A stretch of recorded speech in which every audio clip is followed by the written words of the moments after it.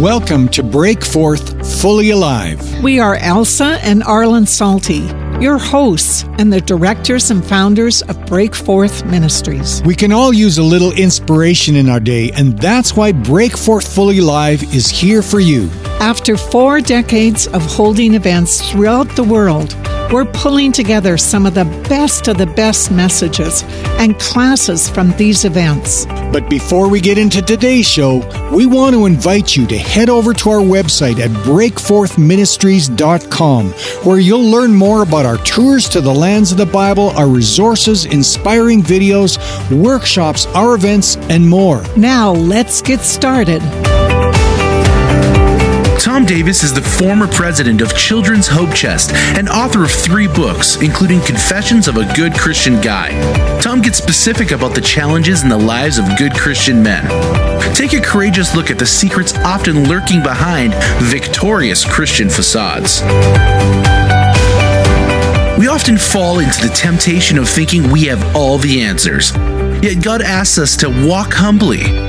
Dig into the joy of partnering with those trapped in poverty and allowing them to lead as we listen, support, and walk humbly with them.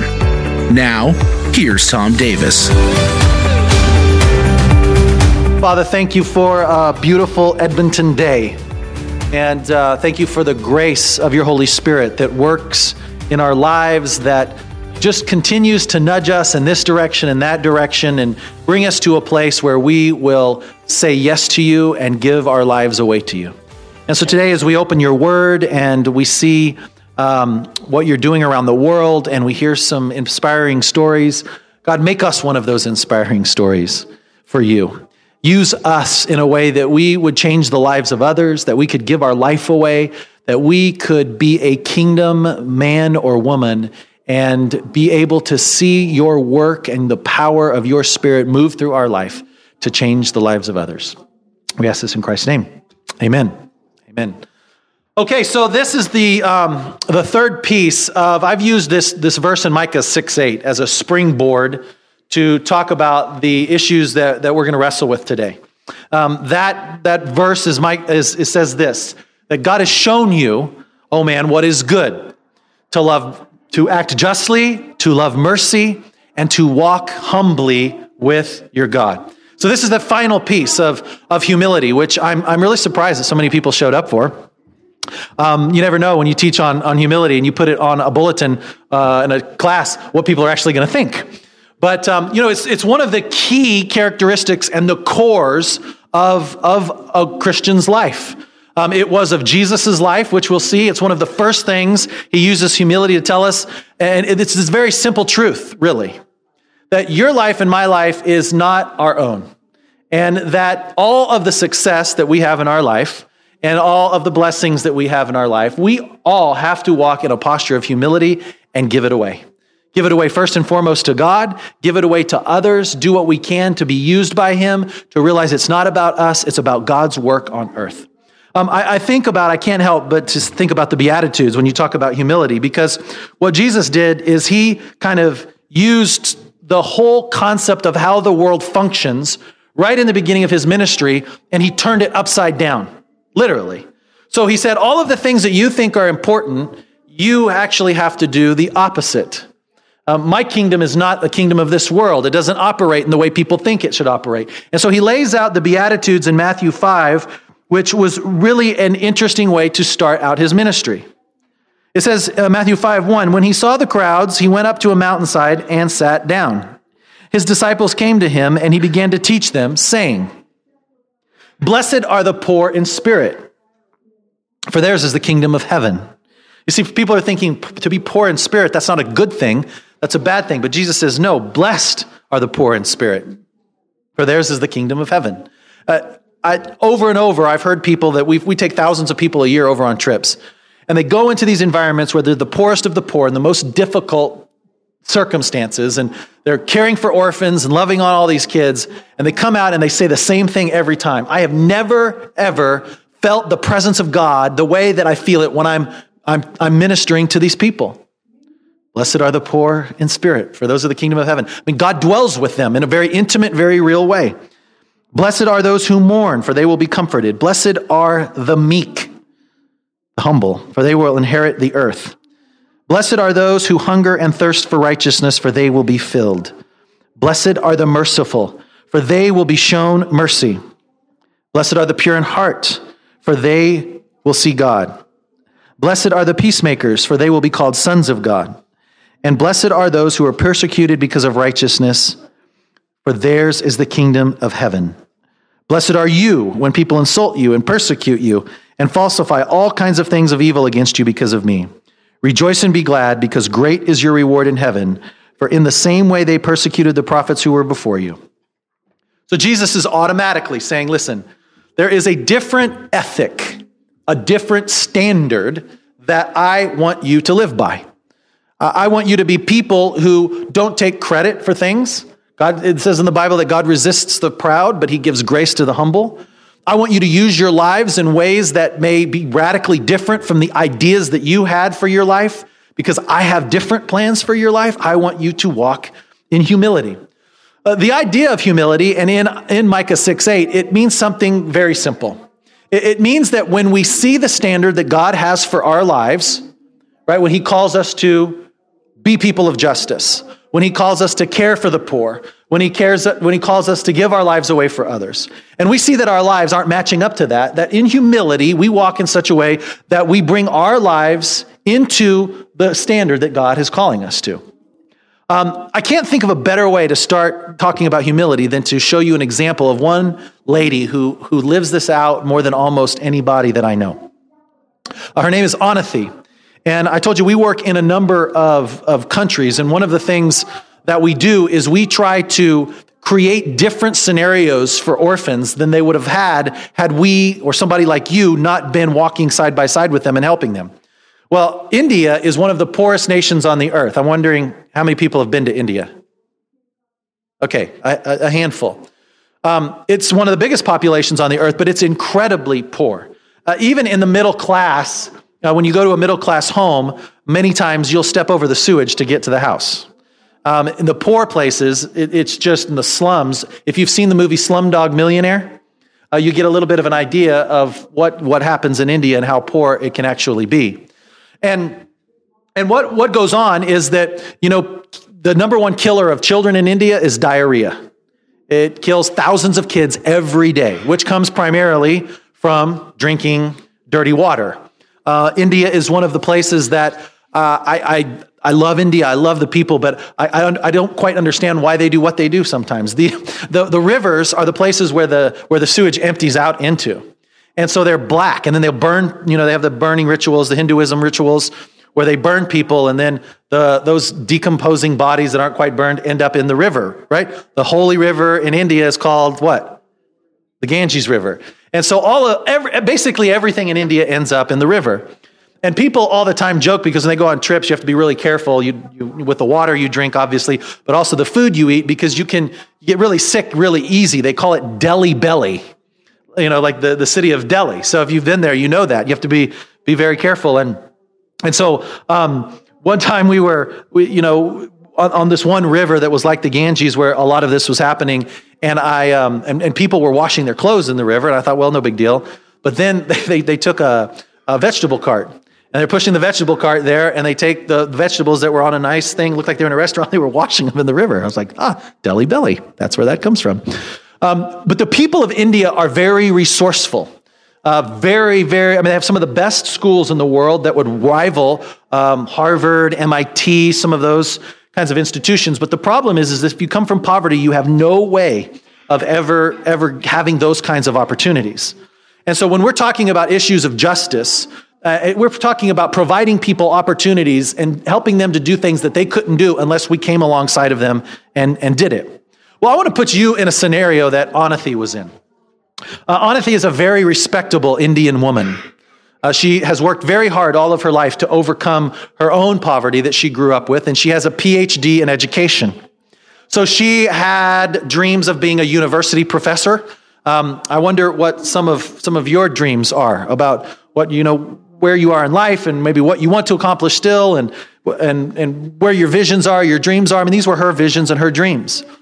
But she was confronted with something that was very different. And as a Christian, she had to respond in a way that she wasn't even necessarily comfortable with. But is the most beautiful example of humility and giving your life away that I know of. And we've captured her story that I'd like to show you on video. So she speaks in English. You'll be able to hear, even though the sound system's not great. But we've also put the words up there so you'll be able to read it too. So you get the best of both worlds. If you're in the back, hopefully you'll still be able to hear it. So watch this with me.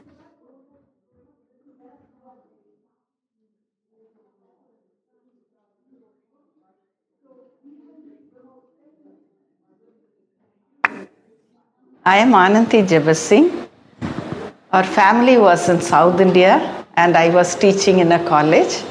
My husband was in ministry and he took charge of Transworld Radio and we all moved to Delhi. We had 3 children.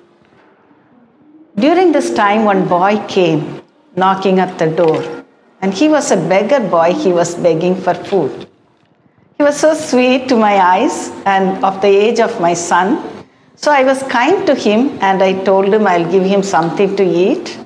And every day he came and every day I saved something from breakfast and gave that to him. One day when I opened the door, there were nearly 25 children, all dirty, all so filthy. And I looked at them. Instead of compassion pouring out of my heart, I felt irritated that day. And I was asking, why did you come? And they were already fearful at that time. And one little girl said in a weak voice, "Bhook lag rahi hai." Bhook lag rahi hai means we are hungry or I am hungry. But I got angry and I just told them, I am not here to make you beggars. I don't want you to be beggars. And I will not give you anything to eat. So I shut the door and walked in. But that was the time Lord intervened in my life. He just spoke to me through the words of that little girl. We are hungry. We are hungry. I realized God was talking to me. And I was asking him, what? What is it, Lord? What should I do? I have sent away the children. He just said, they are my lambs and I want you to feed them. And I surrendered my life into his hands. I should do something different for these children. I will ask him to sit with me for some time and learn. And I told the boy, if you learn, if you get educated, then it will be good for your life. And the boy agreed. And we started our little class in the garage of our home. But then many parents came to me and they were all holding children, 3, 4 in their hands. And they were asking me to admit the children in the school. I told them this is an apartment. This is a garage. This is not a school. I'm just trying to help. And I cannot admit the children here. But they were pleading with me. There is no school for our children. There is no one to take care of our children. Can you keep them for some time? But this broke my heart. And I agreed to keep the children in the garage. And this became the first little school. And I came to know about the plight of the children across the road who were living in the slum. And even then, children came from the slum. They sat in front of the house, apartment, on the road, and they would say, we will not go until you give us admission. Then more people joined, and then we all went to the slum commissioner. There is so much demand for education. They want to come to school, but there is no school. So when we told that to him, he said, I will help. Because I myself am from the slum. So we value your help. And then he asked a question. There is a toilet complex across your place in the slum. Can you take the room in the toilet complex? I was stunned. Because toilet complex was used by thousands of people every day to relieve themselves. And for 1 kilometer around, you cannot walk. The bad smell will emanate from there. And he was asking me to go in and teach the children. Unthinkable for a decent woman. But when I was just struggling with my feelings, the manger scene came across my mind. It was just passing like a film. And I realized when God of gods, the Lord of lords, can come down for me into a manger, how can I dare to say that I cannot enter this toilet complex? I just shook my face and then I told him, yes sir, we will take that room. But children were happy and children could sit on the desk and they were really very happy to be there. Instead of playing on defecation, instead of playing on dirt, they had a place where they could sit. So the school in the toilet complex grew in number. It was difficult to run the school in a toilet complex. On either side, there were toilets, one side for women and one side for men. And it was, people used to throw their waste, garbage in front of the school. But even then, slowly it grew. We were allowed to put tents and we had 650 children coming to the school every day in morning and afternoon sessions. And the teachers were working hard. And children, the faces were becoming brighter and brighter once they enter. Though it was crowded, the classroom was crowded, there was star in their eyes. And it brought so much joy to our heart. Anyway, the slum was going to be demolished and people will be thrown out. And we had to think of something to have these children in school. Then the slum was demolished.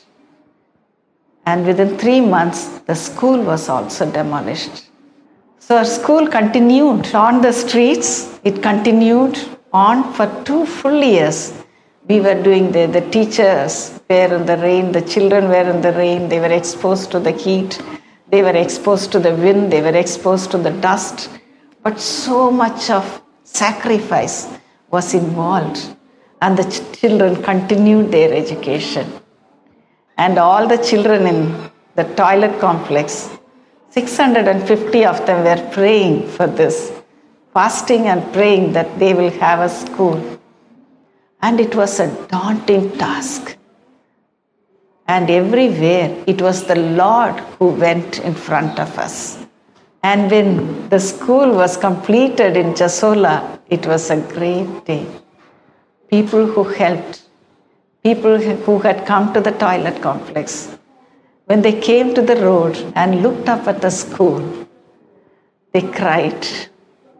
Everyone cried. It was a moment of thanksgiving to the Lord for what God has accomplished. Out of nothing, He brought everything into being. When they come to the school, a remarkable change comes over the children. Discipline, love for God, and looking at things in a different way. So there is hope, there is joy in them. And this building has a capacity of 2,200 children at one time. And if we get permission for 2 shifts, then we can have 4,400 children. And our vision and our desire in the Lord is to fill this place with the needy children who have no hope otherwise.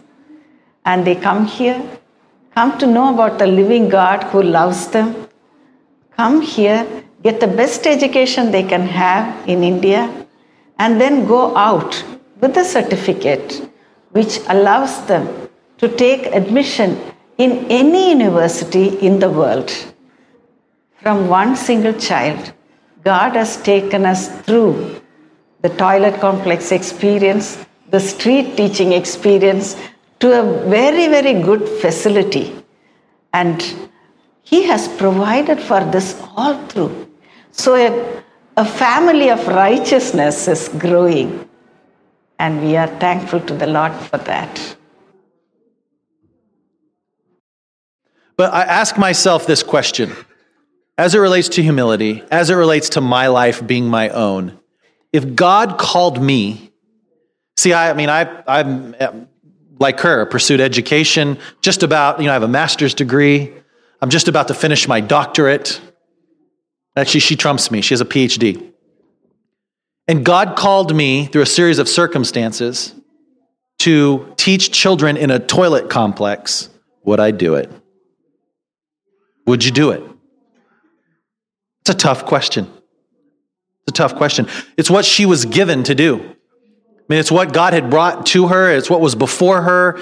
And I mean, what an incredible, she didn't have any hope. She comes from a poor background. Her husband is a church planter in India. And there was no hope, no ability to be able to figure out what rich person do I know to build this. It was all a miraculous circumstance that came to pass in order for Anathi to do that. And she didn't just teach, I can imagine, okay, God, if I had to, maybe a couple weeks. But she did this for over a decade in the toilet complex. By the way, if you've not been to India, in Texas, where I'm from, I'm from Dallas. And so, but Texas can get hot, right? And in Dallas, the heat can be excruciating. The year that we finally moved from Texas to Colorado, we had to go to some cooler weather. That year, there were 80 days of no rain in that summer and over 100 days of 100 degree or more heat. Right? I don't know what that translates Fahrenheit. Hot. Yes, very hot. Well, they say Texas heat doesn't compare anywhere close to Indian heat. It's hot. So when you think about these kids out in the streets and in a toilet complex that is not very sanitary, you can imagine what she went through, right? I know it's kind of gross, but it's real. I cannot think of a woman who walks in more humility, who'd say, you know what, Lord, whatever you bring into my life, I'll do it. And you know what's interesting is that for all of us who in this room, we're Christ followers, I assume, most of us at least. And we all are utilizing our lives to be more reflective of Christ's life, right? We want to serve him more. We want to, we want him to open up new worlds to us. We don't do it perfectly, right? But we want to continue to change and to grow. But this is the characteristic and nature of Jesus, even what he did. And in Philippians 2, it talks about this whole concept of humility. And why does Anathi do what she does? And why did she do? It's a lot easier now, granted. They still don't have air conditioning in that beautiful building, but they have shade. They have fans. But look what God has been able to do, but it's because she walked in humility. And for her, this is just, this is part of the walk. It was difficult. She didn't want to at first. She told you she chased the kids away. Even though this woman is like Mother Teresa, she was like, get out of here. I'm not going to make you beggars anymore. And I don't know if you could see the tears streaming down her face as she told that story, but that's how real it is to her. But this is what we read about Jesus that Paul writes about in Philippians 2, when he talks to us about how we're to conduct our lives and what our attitude is to be. Listen to this. Your attitude should be the same as that of Christ Jesus, who, although being the very nature of God, did not consider equality with God something to be grasped. But he emptied himself, made himself of nothing, taking the very nature of a servant and being made in human likeness. He was found in appearance as a man and humbled himself and became obedient to death, even death on a cross. Therefore, God exalted him to the highest place and gave him the name that is above every name, that at the name of Jesus, every knee should bow in heaven and on earth and under the earth, and every tongue confess that Jesus Christ is Lord. Don't you love that verse? Here Jesus isn't requiring anything out of us that he's not already done. What she's doing, Anathi, is just following in the footsteps of Jesus, and I think of that concept, and that's what was going on with her when she tells about the manger scene and what God did in her through that vivid image. Is that here Jesus leaves all of heaven's glory, the goodness, the safety, the wonderful things we can't even imagine. Eye has not seen, ear has not heard the things God has prepared for us. We have no idea what that looks like. but yet Jesus did, and he left it. And he was born in a manger, in a feeding trough, in a gross, disgusting feeding trough. He could have been born in a palace.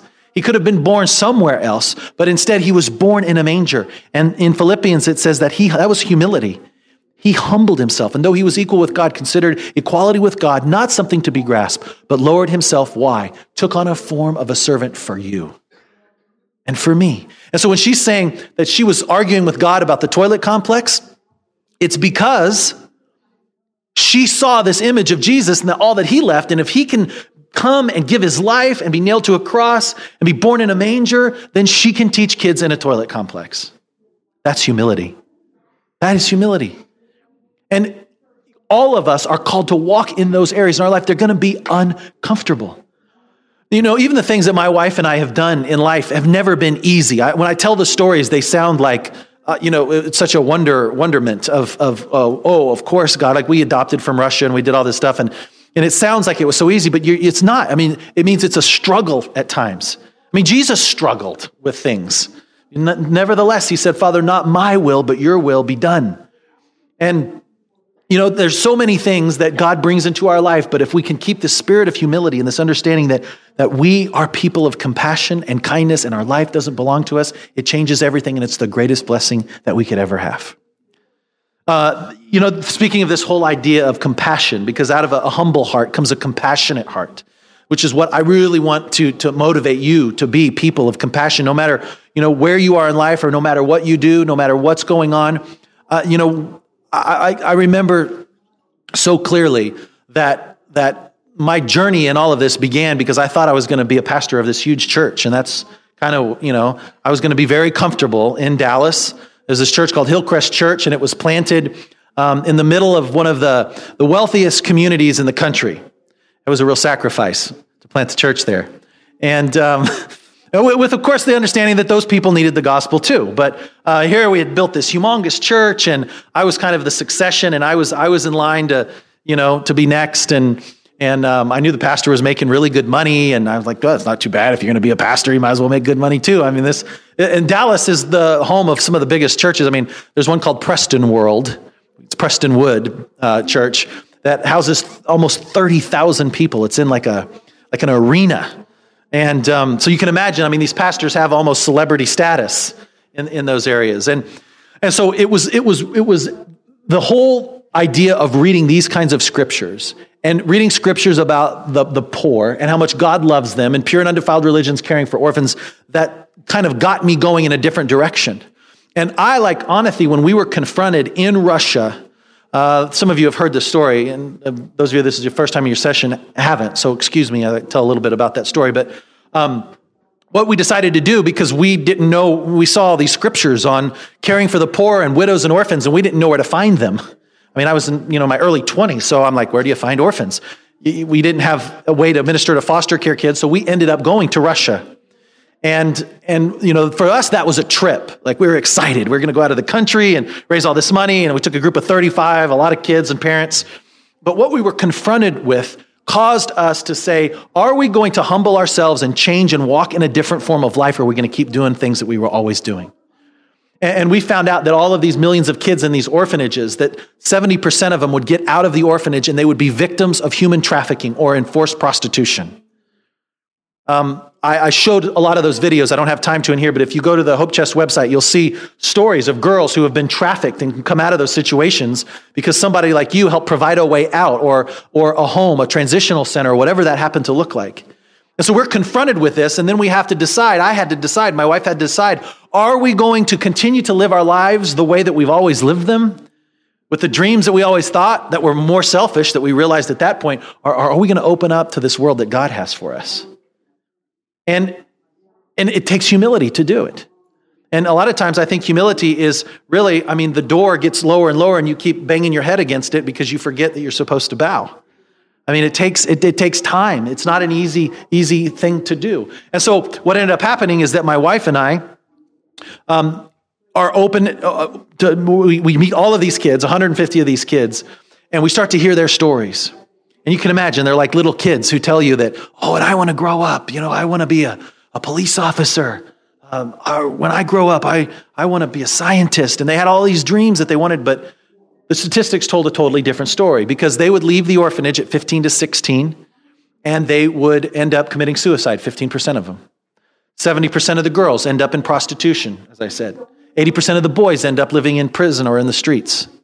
And so now I'm confronted with, here are these kids that God's brought onto our path. What do we do? How do we live our life the way Christ called us to, into something that was different than what we had planned? And what we had planned, because I'm an only child, and my wife comes from a family of 6. And so I really wanted kids, and she loved, kids. So we wanted a big family.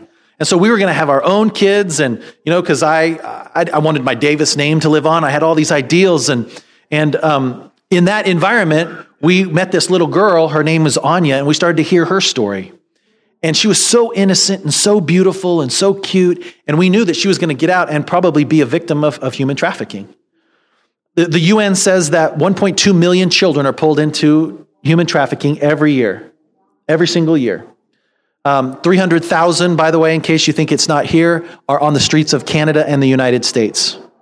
Especially your port cities, Vancouver, all of those places that have waterways, they're going to be everywhere. Dan Rather, you probably don't know that name. He was like a huge anchor in America, and he's in his 70s now, and he did an undercover story on trafficking in the United States in Portland, Oregon.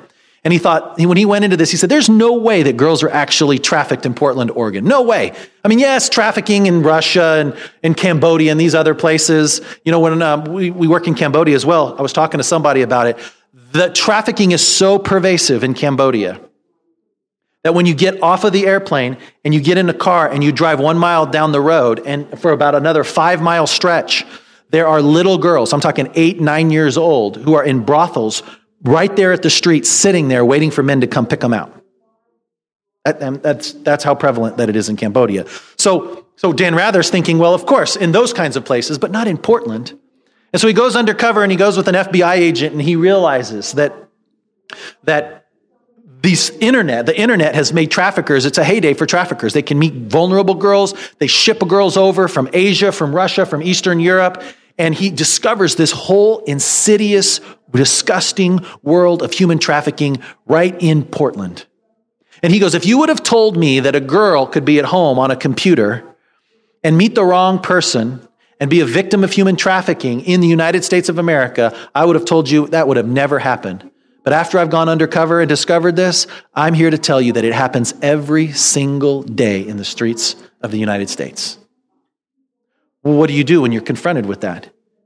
I mean, as a father, as a mother, grandfather, you can't help but to have compassion about something like that. So when we met all of these kids here, my wife and I, even though we were newly married, we were young, we had a baby, we were confronted with, what do we do? And so when we met this little girl and heard her story and started to see, I literally got visions of her having to be put in these terrible scenarios and being a victim of human trafficking. We decided to adopt her into our home. And so at 22 and 26 years old, we decided to adopt a 10-year-old girl who then you had to be, this is what was funny about Russian law, is you had to be 16 years older than the child. And I was, and my wife wasn't.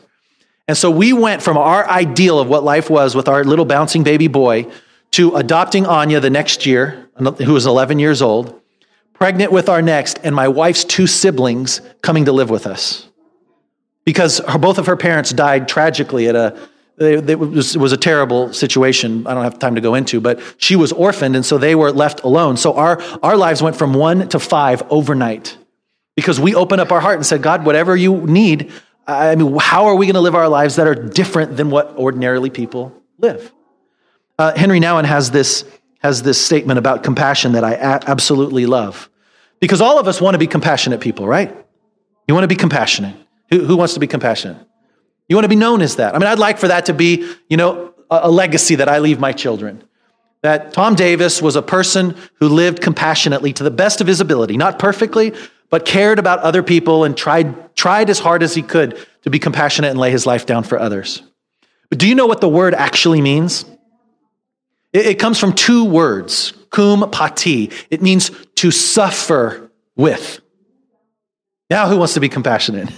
It means to suffer with. It means that you have to actually get into the boat with other people and their circumstances. And it takes time, and it takes effort, and it takes making different decisions. It means you have to sign up for it. You have to say, God, use me to be an instrument in someone else's life. This is what Henry Nouwen says. Let us not underestimate how hard it is to be compassionate. Compassion is hard because it requires the inner disposition to go with others to places where they are weak, vulnerable, and lonely, and broken. This is not our spontaneous response to suffering, but what we desire most is to do away with suffering by fleeing from it or finding a quick cure for it. So it takes time. It takes effort. It takes going into these places and making a difference. You know, I have a message that I've titled Seeing What God Sees.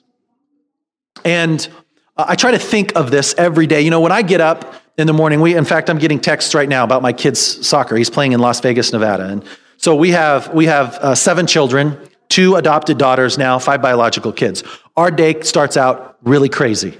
I'm sure like yours does, whatever capacity. So you have your job and you've got your kids, you got to get in soccer practices and run in here and figuring out how to do this. I got to get on, people are meeting me at 3:15 in the morning, take me to the airport, crazy things all the time in life. And we have a tendency to get caught up in routine and forget to see the world the way that God sees the world.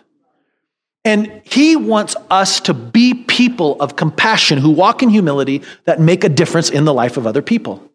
In fact, I think one of the main reasons that we are on the earth are to be an extension of God's love and his hope and his kindness and his goodness and his justice.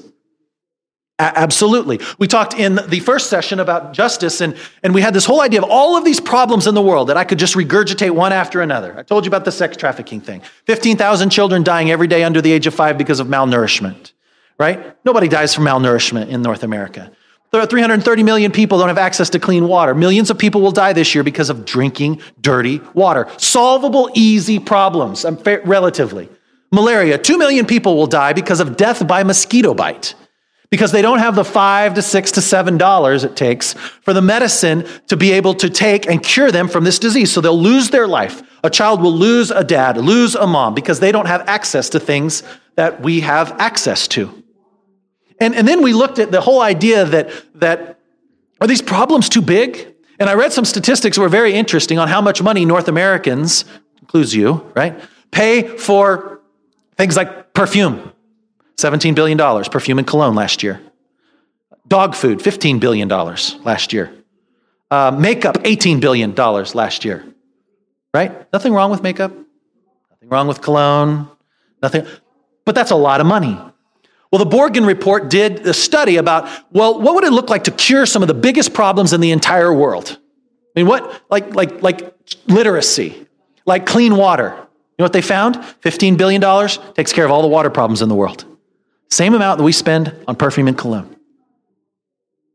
To educate every child, $10 billion. I mean, this is not something that is out of the realm of possibility. The fact is that there are too few compassionate people. There are too few people who call themselves by the name of a Christian who really don't walk in the ways that giving their life away that Christ called them to do. And then you start to think about like all the people who are called Christians in the world, if just 7% would take the time to reach out and to love somebody, whether it's adopting them or into their home or caring for them or minister, whatever, there would be no orphan problem in the world. We are God's agents to take care of some of the most vulnerable people in our societies. The question is, are we willing? Are we willing to humble ourselves, to lay our lives down, to realize that, you know what, I'm here for a great purpose. It's to bring God's kingdom to others. It's to be a person of kindness, compassion, and love, and to make a difference in their life. I want to show you this last video, and because it clarifies this whole message that I've been talking about today of acting justly and loving mercy and walking humbly before God. Because of Anathis in the world, there are kids that are going to the MITs of India. You know what's interesting about her school is that less than 10% of the schools in India are Christian. And of those, less than a handful actually have accreditation through the state. They do. Kids, she said, can go anywhere in the world. They're getting their lives changed. They're Christian because someone stepped in and cared. And I know we all can't be an Onathy, but we all can help one person. You know, John 10:10 says that the thief comes to steal, kill, and destroy. And one of the things that we don't realize many times is that there's a spiritual battle that's going on behind what we can see with our physical eyes. And one of the places that I have seen the thief kill, steal, and destroy almost without any resistance is in the lives of children like this. That's why sex trafficking is the number one biggest business in the world, because there's no one standing in the gap for these kids, not enough people certainly. And somehow the enemy is so wicked and so sleazy that he will take out the most vulnerable among us. He will subject children to horrendous things like that. He's involved in those areas. And so Jesus says, though, that I have come that they might have life and life abundant. What is the difference between the thief killing, stealing, and destroying and the abundant life that Jesus has promised? He didn't just promise that to you and I. That's a universal promise to these kids, to people in India that are that is a universal promise. The difference, the gap, is people like you who say, you know what, I am going to follow God in places that might be uncomfortable. They might be toilet complexes. Now, probably it's not going to be a toilet complex. But in places that I didn't, that are a stretch for me, get me out of my comfort zone, that force me to use my gifts and what God has done to help the life of somebody else be changed. But don't you think it's worth it? I mean, if you could think about the fact that God would be able to use your life to make a difference in someone else's, like the kids that you've seen. They're just normal people that help those kids. And by you just saying, okay, God, I'm going to walk this out and I'm going to find a way, or you're going to show me a way, or something's going to occur where I can help kids like this no matter what I do. No matter what I do. Because I often think of when I'm standing before God and that this world is no more. All of us are going to be there, right? We're going to be before God's throne. Jesus tells us this in Matthew 25. I think about what I'm going to have done that's really going to have mattered. You ever thought about that? It's the whole thing of Jesus saying, I was thirsty, you gave me something to drink. The things that matter. I was hungry and you fed me. I wonder how many kids will be standing around the throne room because you cared about their life.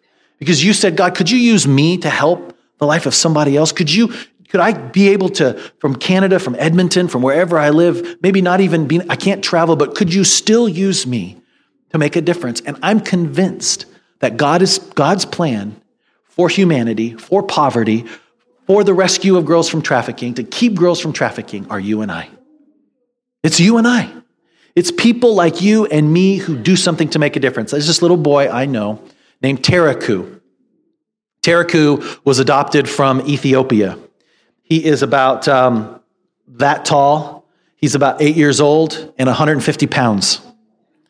He was adopted by some good friends of mine, Ben and Amy Savage. Actually, Ben works at Children's Hope Chest. And Teraku comes from these situations, and he's hilarious. I mean, he's so mature that the joke is that he actually, he's not really an orphan who was adopted, and he's not really 8 years old. He owns a taxi cab company in Addis Ababa. Very bright, incredible kid. Well, Teraku, now remember, this kid, he's just been adopted a short time ago, about 2 years ago. He knows what this is like. And he hears these messages and he hears the word of God and he sees these videos and he comes and he says, Mama, Dada. He said, I want to do something for my birthday this year that matters to other people. And Teraku decided single-handedly to take on a project because he knew that there had been some kids from the village where he came from that had died from drinking dirty water. Why? Because there was a tannery plant that tans leather. I've been to this place, this river, it's putrid. It smells so bad. And what happens at certain times of year is that the company dumps the chemicals in the water, and the people, that's the only water that they have access to, will drink that water, and unfortunately, it takes their life. So Teraku knew about this. And so he decided this year he wanted to use his birthday as a way not to get presents for himself, but he wanted to take on the project of raising over $5,000 for a water well in Ethiopia, in the village that he was from. So we helped him make a video, and he put it online and through Facebook, and we created a little blog for him to tell his story, and he started telling his story, and he's told his story in school. Well, Tariku not only raised enough money for one well, but 2 wells in that community. 8-year-old little boy adopted from Ethiopia. You see, I look at that, and that to me is the light of the world. That is the hope of the world. I mean, the Bible says that we were created for good works. These are the kind to glorify our Father in heaven. It gives God glory when we do good works. And these are the kinds of good works that we do. How we love people, and we care, and we make differences, and we raise money for water wells. And it's also a form of spiritual warfare. Every time you sponsor a kid from Compassion or wherever, that's a form of spiritual warfare, beating back the enemy. Every time you write a letter and you speak life into somebody, that might be the only prayer covering that kids ever have. No one's praying for these orphans overseas. And if we realized how much power we have, not in ourselves, but in the Christ that we love and that we serve, who lives in us. I mean, the Bible tells us that the resurrection power raised Jesus from the dead, lives in us. If we knew how powerful we were in that capacity, there's nothing we couldn't do. There's no problem that couldn't be solved. We could solve the clean water problem, the education problem, the trafficking problem, just by being people of humility and mercy and justice. What does that look like for you? I've ended every session like this, and I'm going to end this one like this because I firmly believe that you're the hope of the world. God knows you're the hope of the world. He doesn't have a plan B. There isn't a bunch of angels that are going to come descend and take care of all of these kinds of issues in our communities and around the world. It's going to be people like you and people like me that are going to do it. What we need is some Holy Ghost energy and courage to step out and say, God, okay, I'm doing it. This is the day. And I've heard so many stories from people. We're going to go, we've been called to this ministry, we're going. Brazil's on our heart, we're going back. We're doing all of these things because that's what God wants us. And what if he brought you here just for that purpose? To say, I'm with you. That burden that's on your heart about these issues, you step out. I'm going to provide money. I'm going to provide the ability, and you're going to see me do incredible things through your life. So I want you to just pray as we end real quickly and say, God, whatever that is, whatever my role is, use me, and I'll obey you wherever you call me. Father, thanks for just a wonderful time of looking at the lives of other people and the encouragement that their stories are and the truth of your word, how you call us to be people of humility. You call us to walk before you in ways that are different from everybody else. We are a peculiar people. And so, Lord, we pray that you would flood this place with your spirit. You would speak to us. You would reveal to us how we can change the world, how we can take the spirit of Christ that's in us and let him shine in ways that we never have before so that lives are changed. And I pray that you would show each and every one in this room the one thing that they can begin doing to change the life of one kid, to keep them out of trafficking, to keep them from drinking dirty water. God, we can be used for so many incredible things. Now use us, Father. As we give our lives to you, we surrender freely. And wherever you call, we will follow. We ask in Jesus' name we pray. Amen. Thank you for joining us for this episode of the Break Forth Fully Alive podcast. We pray you were richly blessed. But before we leave you, we want to remind you again to head over to our website at breakforthministries.com, where you'll learn more about our tours to the lands of the Bible, our resources, inspiring videos, workshops, our online and in-person events, and more. Until next time, may you become fully alive in the love of God.